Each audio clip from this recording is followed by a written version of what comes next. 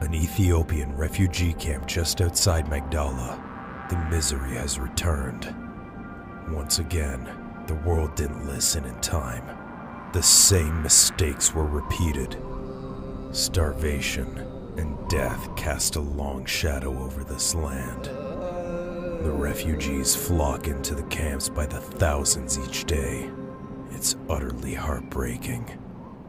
When I return to Gotham, I'll send out another check to help the effort and try to forget what I've seen here.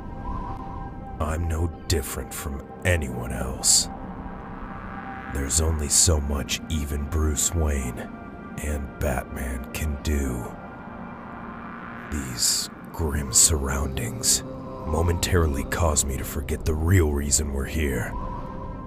But one look at Jason Todd's features bring it all back to me. We've come to find his real mother. We have one last candidate to interview. Dr. Sheila Haywood. You'll find her in that tent. It's her office. Thanks. Jason, wait up! Guess I can't fault the lad's impatience. How often in life do you get to meet your own mother for the first time? Dr. Haywood, excuse me. As soon as I see her, I know we've hit pay dirt. Jason's got her eyes. I recognize you from my days in Gotham. You're Bruce Wayne, the millionaire. What are you doing here? I'd like to introduce you to a young friend of mine. His name's Jason Todd. Todd? Oh my God. Mother? Jason? Mother! I can see that this revelation has floored Dr. Haywood.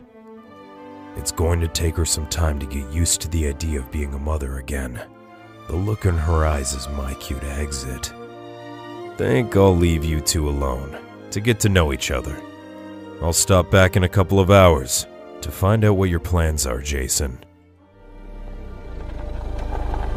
I drive off, wondering if I've just lost another partner. I was a struggling med student when I met and fell in love with your father. Shortly after you were born, I got in trouble when an operation I was assisting on got botched. The incident put an end to my medical career back in the States. Willis was supposed to join me once I got settled in England. But your dad fell in love with a Katherine Johnson before I could send for him. Willis wrote to me about her, telling me that they'd been married a few days earlier. I thought it best to let them raise you as their own. I had neither the funds for or any hope of winning custody of you in a legal battle. Besides, a custody fight would have been too rough on you. I finally accepted the fact that I'd probably never see you again. God, it must have been hard for you. I managed. My work helped me get through.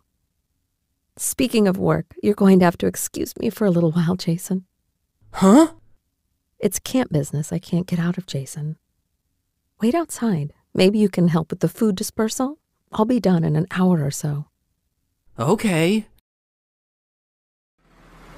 So that's the business that couldn't wait. I wonder who.